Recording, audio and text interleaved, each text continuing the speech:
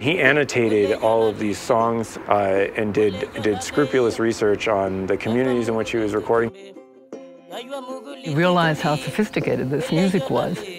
His mission was to convince the colonial environment of the time of the value of the heritage that was embodied in African music.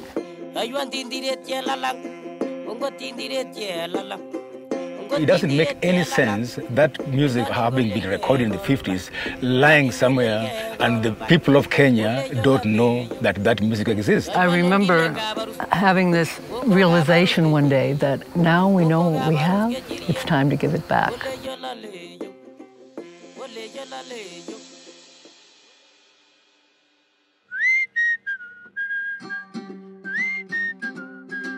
Everything I know is from what Hugh Tracy wrote down on his field cards that day. And what he said was that he heard the people singing the song and he recorded it with some Kipsigi men. Finally, they told him that it was really the girls' song that he managed to persuade them to sing for him. And the lyrics that they sang talked about how Chemirocha was coming to visit, and who was this Chemirocha, half man, half beast? That Chemirocha referred to Jimmy Rogers. British missionaries had come through some years earlier and played Jimmy Rogers records. The villagers ascribed various mythical powers to this creature, which they called Chemirocha. Tabu contacted me that we needed to go back to the village and try and trace, so to speak, the singers of Chemirocha fame. Those days, 1950s, Kenya was still a colony. So people moved in the 60s after independence. So we've traced all the way to deep into the villages and try to get who these singers were. Yeah, so we're now about to enter the family of one of the singers of Chemirocha, one called Chirol Trap Ngasura.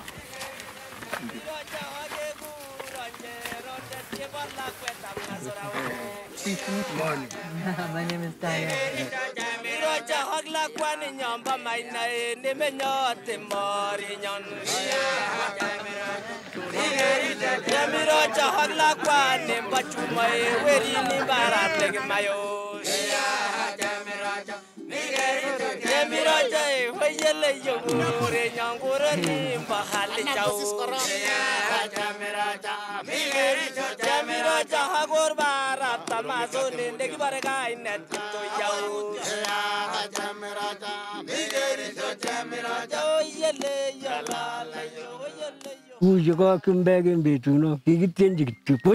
So he's saying we never understood what the white man was doing, but we were just singing for him and just having fun and singing for the white man. We did not know that we didn't record it. Yeah.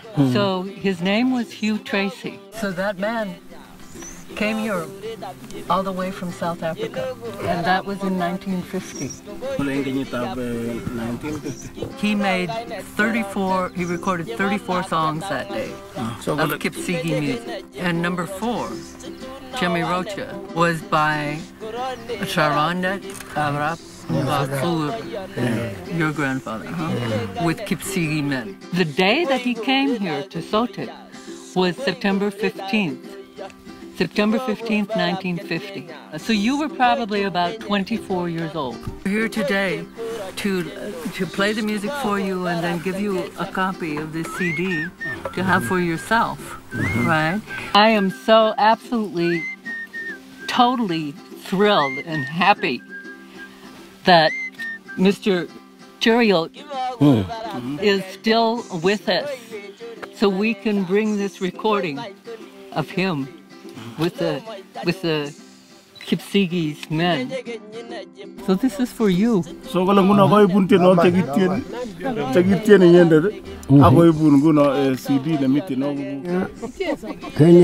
Kenya, Rift Valley, Kipsigi. Kipsigis. Elizabeth, I want to give you this CD.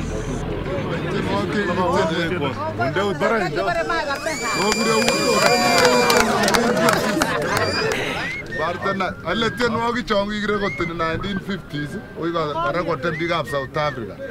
says all those other old men who sang together have all passed on. Yes. And he sang with all of them. And some of the, yes, I identified some of them in the list.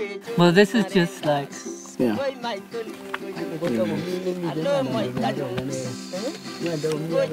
Mimi.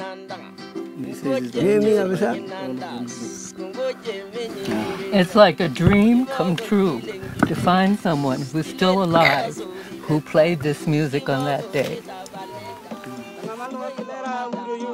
So we're actually coming into the Kipsigi community, hoping to do the restudy that I've envisioned all along, where we interview local people who remember the music.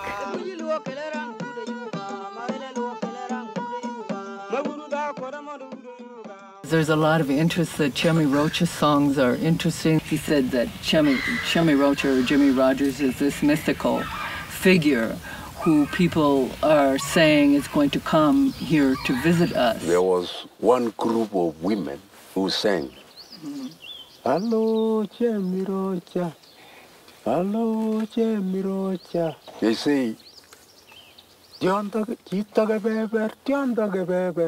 in other words, this person, yeah, he looks like a human being.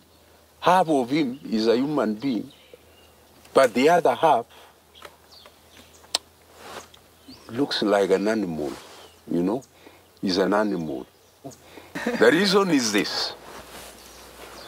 The white men, when they came, people first of all were wondering who these people were. Then the white men told them now to pray. So in praying, you know, the white man was told them to cover their eyes and pray. So they say, no, there must be something these people are up to. Why are they asking us to cover our eyes when we are praying? To compound the problem is when the colonial government, they started building the hospitals. And what they used to do, if they find people, a group like this, they will just collect you, put you into a vehicle, rush you to the hospital, they remove blood just to assist the people who were in the military. So they say, these people, they are man-eaters. The idea was when you cover your eyes, one of you will be taken away to be slaughtered inside. As a result, they formed the idea that, yeah, this one is a human being, but half animal, because he eats people. White man, Muzungu. So they had Jimmy Rogers. Then now, because of when they were playing also the music here, they used it as a way of as a nickname for whatever they were doing. Like Chemirocha of the village now. Because now there's Jimmy Rogers over here, yeah.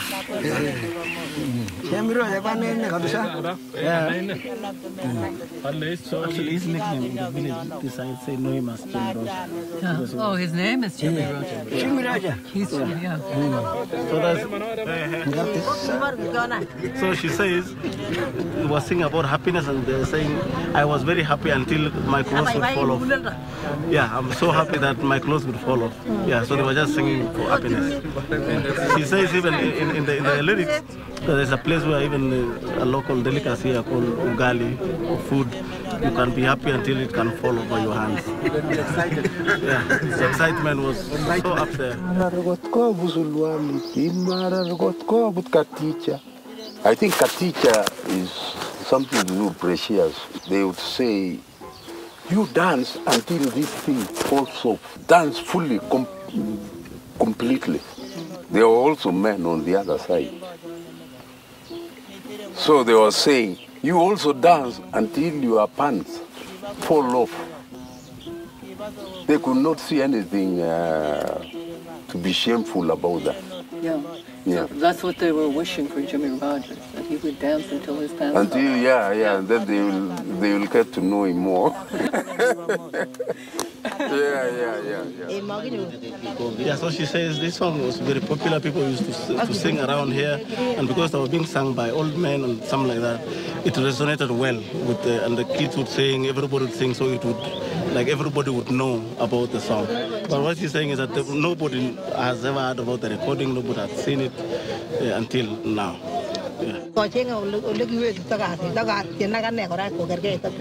She says she's very excited about the songs that you have given them, and she says she's going to play overnight and try to reenact what was happening those days of 1950s, and she's very happy that finally she can have a hand in the original recordings of that. And then this one, Chepkesem, is the one he also, that's the 5-string one that I'm pretty sure that's the one he was talking about. Yes. What is that straight thing, Changina?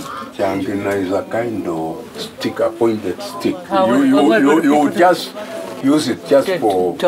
Yeah, just dancing. To hold, like, you see what I'm doing? Can you do that? Something like that, yeah. He says, do you have that song there? I want to play it. Yeah. Still hold it for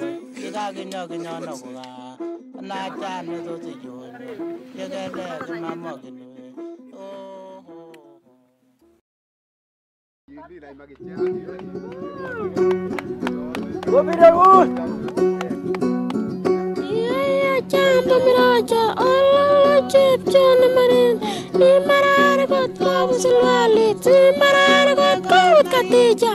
Allah Kemirocha, Allah chip John Morin, yeah, Kemirocha, Allah chip John Morin.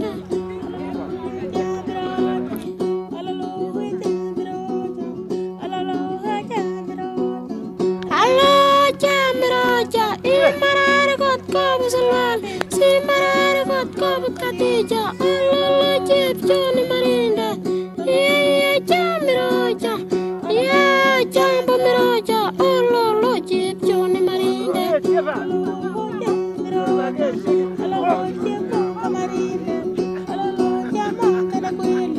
Yeah, Chemirocha,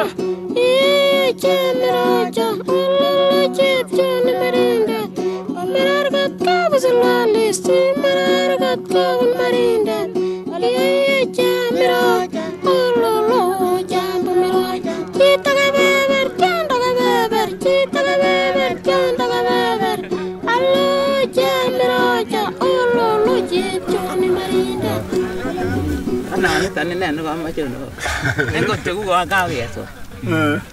She says this is the one that she likes a lot, and after listening to it, it's like I've seen him. Yeah.